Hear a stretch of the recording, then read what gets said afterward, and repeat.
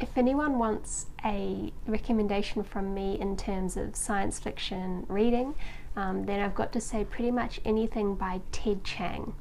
Now, Ted Chiang became sort of well known recently because one of his stories was adapted to become the science fiction film Arrival. I thought that was a really awesome movie, and the story from which it was adapted is also amazing. That story is one of the many in this book that I have. It's a collection of Ted Chiang's short stories, and I'm going to talk about from this book my favourite 3 and why I love them. First of all, the reason that I love Ted's stories is that whilst they all involve some sort of science fiction, futuristic thinking, or even just mathematical ideas, something sort of sciencey, that's not what the stories are about.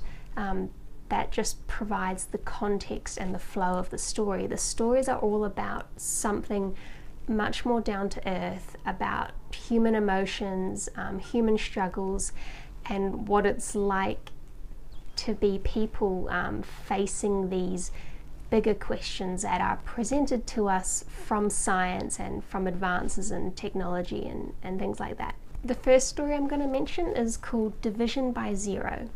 Now, this story is presented almost like a mathematical proof in itself.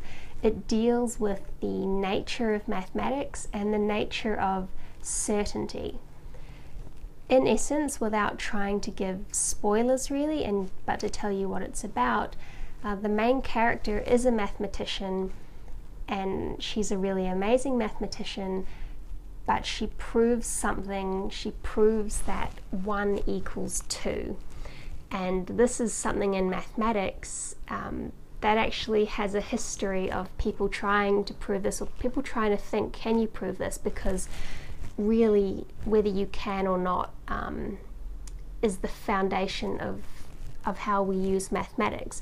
So there's a quote in the story, and the quote is from David Hilbert, the mathematician. It says, "If mathematical thinking is defective, where are we to find truth and certitude?" And that's kind of the essence of this story. If you've managed to prove something that shakes the foundation and the underpinning of what you would consider truth and what we base our mathematics on, how can you find any sort of meaning in life after that? The main character tackles with that question. She has nightmares where she can't distinguish between life and death, because if she can't distinguish between the numbers 1 and 2, how can she think about anything in the same way anymore? That's the setting of the story, but the story is really not about maths as much as I say that. It's about human empathy and love in this context of mathematical truth.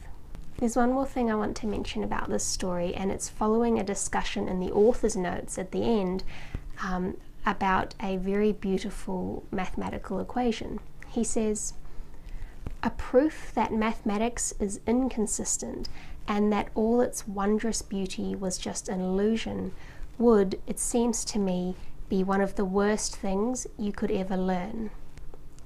Maybe I sort of agree with that, and that's why I like this story so much.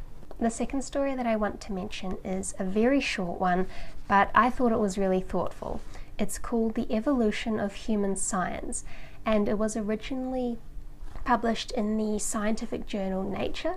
And it's kind of funny that it was, because it toys with the idea of, well, what is the future of scientific journals in a world where humans are no longer at the forefront of science, and instead, say, AI or something else is. I'll read one quote to you that is from the first paragraph of the story. "What is the role of human scientists in an age when the frontiers of scientific inquiry have moved beyond the comprehension of humans?" So I really liked that. In the story, these meta-humans communicate their research through like digital neural transfers. So essentially they just communicate with each other. Humans are left out of the loop, but the scientific journals still exist for humans to try and decipher what's actually going on in science. They no longer make contributions, it's more of a translation exercise, it seems. The story asks the main question, what would our role be? What would the role of a human scientist be? But it's actually rather optimistic. It doesn't say that there would be no need for human scientists. It makes a valid argument that you would still need human scientists if you're still going to have humans, because you need someone doing some sort of science that is actually representative of a group of people that aren't being represented otherwise. It almost seems like the author is tackling the fundamental idea of diversity in science and why you need unique voices, because otherwise a certain group of people and their needs will probably get left behind. The last story I'm going to mention to you is the namesake of this book, and that's the one that became the movie Arrival. It's called The Story of Your Life. And essentially, if you haven't seen the movie or read the story, we're dealing with aliens that visit Earth and we're trying to communicate with them. But we learn things from the way that they communicate and sort of the ideas that they consider important enough to communicate.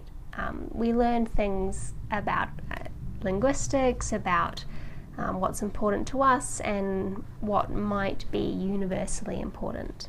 I really like this story because there's some physics in it, and there's some really cute diagrams in here too, because there is a whole section, this didn't really make it into the film, but there's a whole section in the book about Fermat's principle of least time and how that works at a air-water interface. So I'll try and show you some of the diagrams. But we essentially, let's see, focus.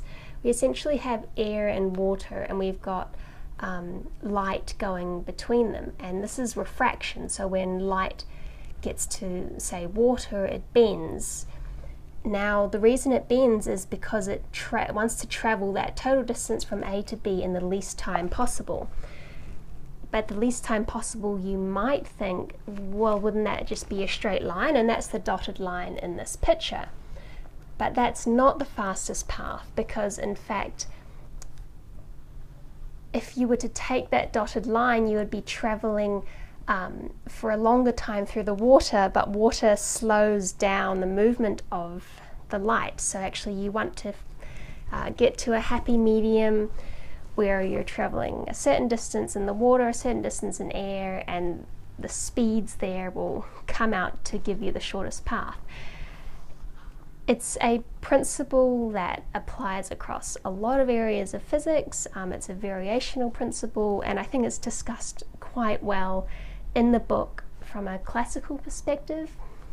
This idea has some quantum mechanics underpinnings, and they're not discussed here, but from a classical point of view, you can almost look at it, and this is what the author has done, is looked at this principle, and it almost seems like light can see the future. It can see its path before it embarks on that path, and that's really the essence of the story here. It's away from this physics and away from the aliens and all this sci-fi sounding stuff. This is a story about someone that knows their fate and has to learn to accept it. I found a really sad story. Like, I cried in the movie adaptation of this. I don't know, I just really liked it. It's about sort of having your future laid out in front of you, and instead of trying to change the bad things, accepting it all as the journey that you're going to take. If you've read any of Ted Chiang's stories, please let me know which ones you liked. And since I've finished this book, I'm on the lookout for some more short stories, hopefully with a science fiction sort of bend, so I'd love to hear some of your recommendations too.